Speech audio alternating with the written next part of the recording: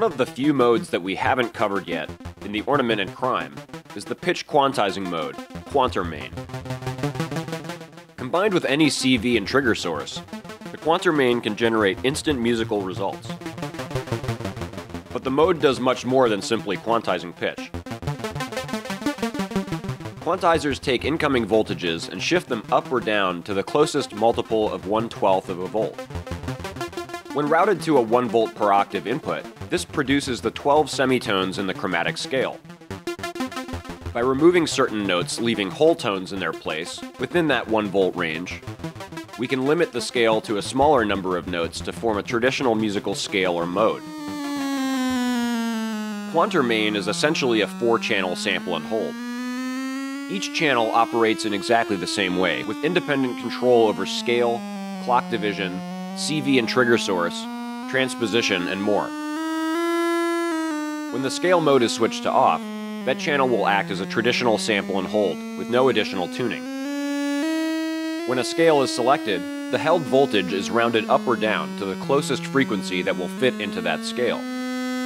There are 48 different traditional and world scales to work with, plus 4 user-created scale settings. I'll start with an LFO from Math's Channel 1 variable output, clocking the input with a channel on tempi.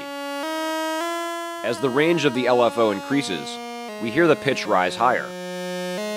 When the scale is switched from off to semitone, we can hear a clear staircasing effect as the chromatic scale is revealed.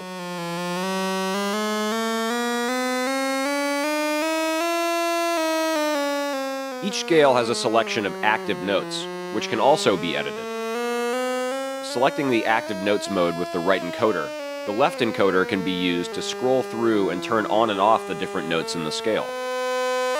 The buttons next to the screen can be used to invert the active notes, creating an alternative pattern with the opposite set of quantized notes. The right encoder can be turned to shift the active note pattern.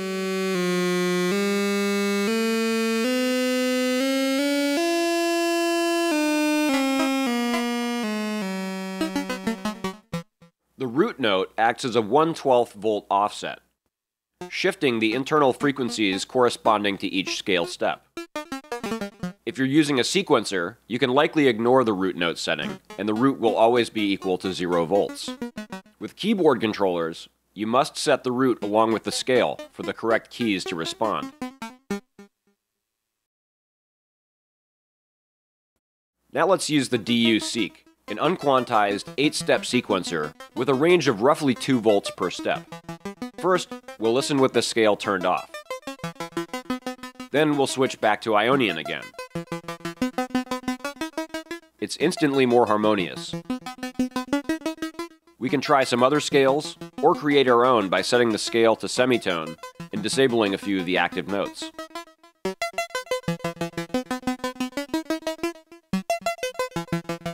Trigger delay is another handy addition to each channel. Because of the nature of analog sequencers, hopping from step to step takes a certain amount of time, and may involve a bit of fluctuating voltage before settling at a direct current.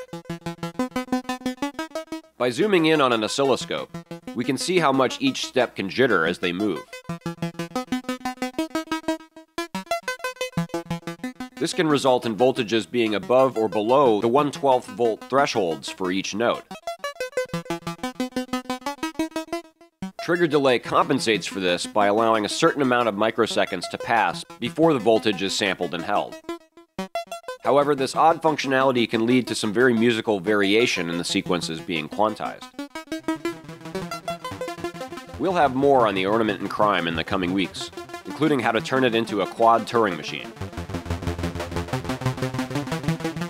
How are you using the Ornament Crime? Tell us about it in the comments. Thanks for watching and sharing. As always, please like, follow, and subscribe. And remember, patch smarter.